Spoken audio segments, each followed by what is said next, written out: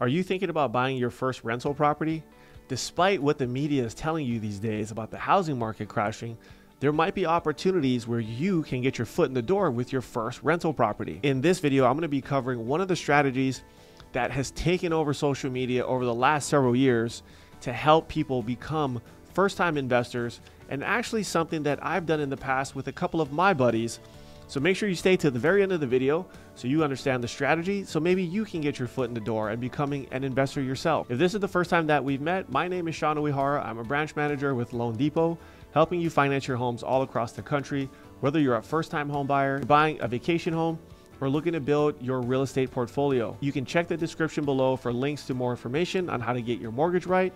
And if you ever need a second opinion, whether you're looking for a pre-approval or a refinance, you can always send me an email for a free, no obligation, total cost analysis to make sure that you are doing the right thing with your home loan. Now, investing has become more and more popular these days, especially with podcasts and websites like Bigger Pockets and all these other real estate gurus that are out there online. Now, one of the things that they always seem to talk about is house hacking. Now, what is house hacking? House hacking is essentially you're living in one of the rooms, whether you're buying a single family home or you're buying a multi-unit property and you're renting out the other rooms or units that you own. That's an easy way for you to build up passive income and to offset the entire mortgage payment.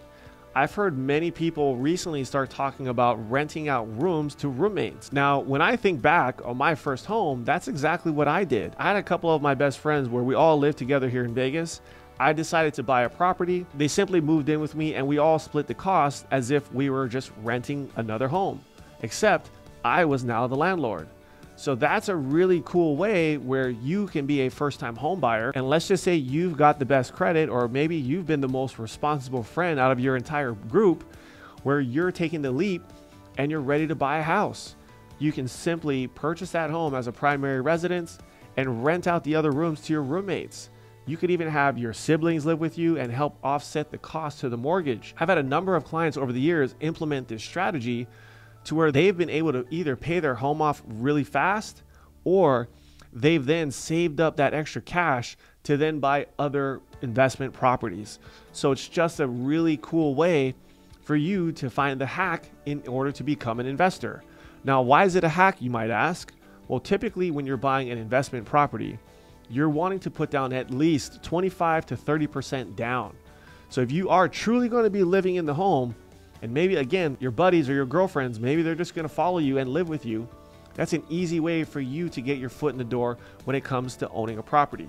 Now, I was looking at a home online here in Las Vegas just to give you an idea of what the payment would look like. So I found a townhome. It was a 3-bedroom, 3-bath townhome, and the sales price was only $243,000, which to me is an amazing price, especially with how high values have been going here in Vegas over the last several years. Now, let's just say you were looking at an FHA loan. FHA is only 3.5% down. Remember, FHA requires you to live in the home. So you can't do this and rent the whole property out. You still have to move into the home and call this your primary residence. So if we're going to take 3.5% of $243,000, our down payment is going to be $8,505. And for most of you that are renting these days, when you add up what your first month, your last month, your security deposit is going to be for a rental, I'm sure you're coming really close to this $8,000 number. So imagine if you could then purchase your own home, become your own landlord, and start building wealth. This is how it's done. It's that easy once you understand how to crunch the numbers. Now, again, this is a 3-bedroom home and we're going to be looking at FHA financing. So let's look at what the actual payment looks like on this property. So our principal and interest payment is going to come out to be $1,430.52. We are assuming our buyer has a 740 credit score. And again, this is FHA financing. So the interest rate that we're using is 6% to get our principal and interest number. Rates will vary depending on your credit score. So this is where you always want to make sure you get qualified with a lender so you truly understand what your numbers look like. So again, our principal and interest number, now we're going to factor in our property taxes.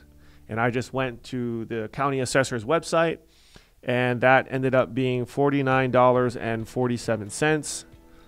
And now we're also going to factor in our homeowner's insurance. This I'm going to estimate at $75 a month. Remember, you can shop around for your homeowner's insurance. The best way to go about finding a policy is typically whoever your car insurance is with, because as you have more lines of insurance and coverage, they tend to give you a discount. That's always an easy way to find good insurance for yourself. Now remember, with FHA financing, we do have mortgage insurance. Mortgage insurance is there for the life of the loan. Mortgage insurance on this specific property, we are looking at $166.10. Mortgage insurance does not vary on FHA loans like it does on conventional loans. It's the same factor. Every lender uses the same number, and it's basically 0.85% of your loan amount. You don't need to get so caught up in those numbers. Your lender will calculate that for you as they do your pre-approval. Now, as I was looking at the website, they didn't disclose whether or not there was an HOA fee, but being that this is a townhome and most properties in Las Vegas have an HOA, I am going to factor in a $65 a month HOA fee. So just make sure as you are shopping, and especially for those of you that are relocating here to Vegas, you need to make sure that your real estate agent discloses that information to you. And if you are working with a lender that's not familiar with the Las Vegas market, you want to make sure when you get pre-approved, they do factor in some sort of HOA. Because if your debt to income ratio is at the higher end, which is what most lenders will do, they will what they call max qualify you for your payment. Any additional debt that's being taken on in that monthly obligation can easily make or break your deal. So you want to make sure they do that. Now we factor in all of our monthly expenses for this home. You're looking at a total monthly payment of $1,786.09 to live in this home. And remember, this is a 3-bedroom house. So if you are living in one of the rooms, obviously you'll take the master bed, or maybe you'll rent that one out for more money, but you could easily rent out the other rooms. Let's say room number 1, we ask for $700. Room 2, you could also ask $700. So now you've literally created $1,400 worth of cash flow for yourself every month. And now you're only responsible for the difference of $386. Now you literally owned a home for $386 a month. You guys are splitting the utility bills and you've minimized your living expense, while every other renter in Vegas is being faced with higher rent payments every month. And remember, we don't have rent control out here. So if your landlord chooses to increase the rent by $500 or $1,000 a month, they can certainly do that. This is one strategy to help you get into a home, control your largest living expense, which is your housing payment, and you can start building wealth. This is an easy way to start hacking your way into becoming a real estate investor. Now, after a couple of years, once you live in this home, if you decide to move out, maybe you get married, maybe you get a promotion at work, you're making more money.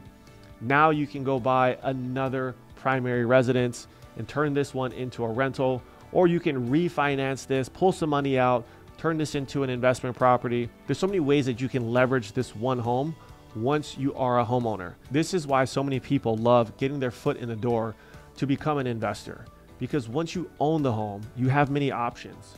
As a renter, you only have one option. You have to buy.